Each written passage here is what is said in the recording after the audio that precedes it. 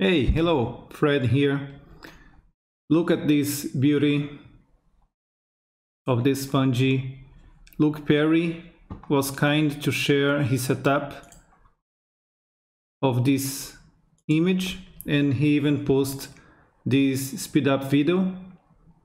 We'll walk you through how to set up this in a slow speed, of course. In the geometry side, the rendering in materials, maybe next time, okay? Let's go direct to the point.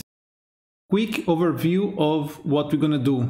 We create a shape that will give the overall shape of the fungi, and then we create a bunch of spheres inside it, and in the intersection of those spheres we create another shape, and then on top of these two flows we create lines and give it some flow, and then you will have it.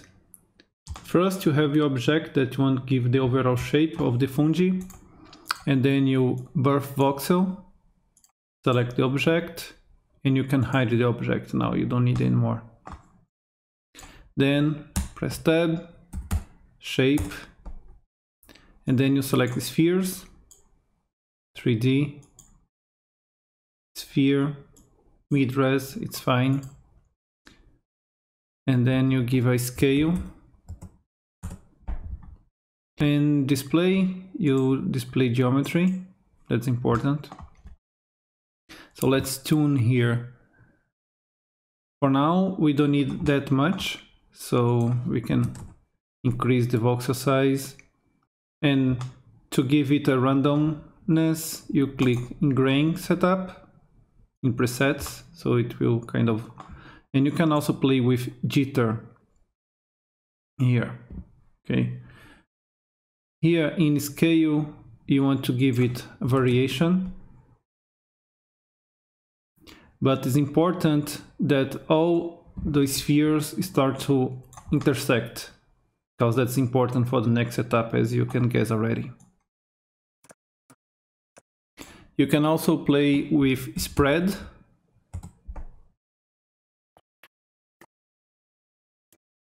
To finalize this first part, you add mesh operator, and the very important part to make it work is to uncheck render only. So now we have a mesh. Now we go to part 2.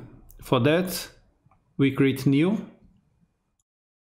Here on the second tyFlow we're gonna give a birth to intersection, and we pick this first tyFlow. Now we need to include self-intersection.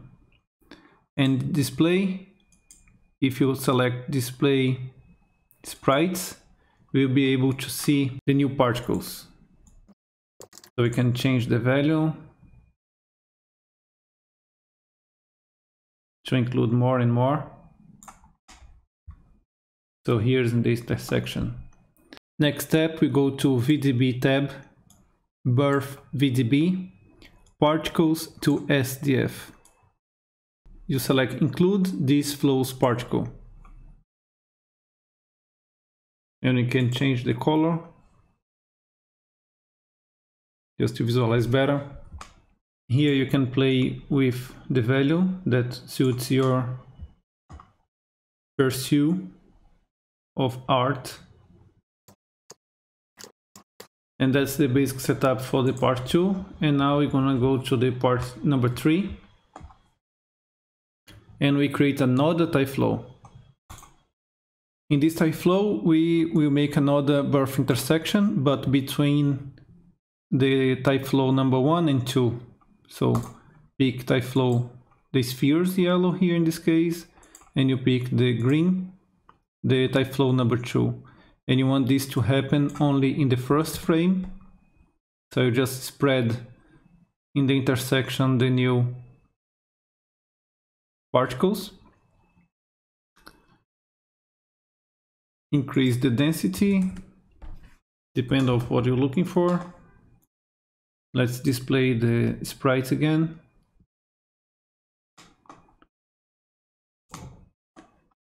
So next we put collision.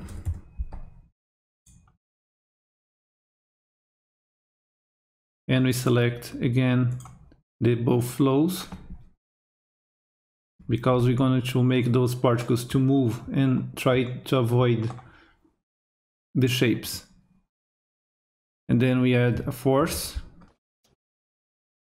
In gravity we can put a value, a positive value, so it is like negative gravity.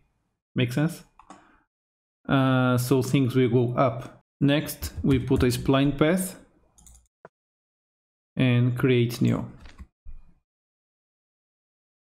And we select here to visualize the spline.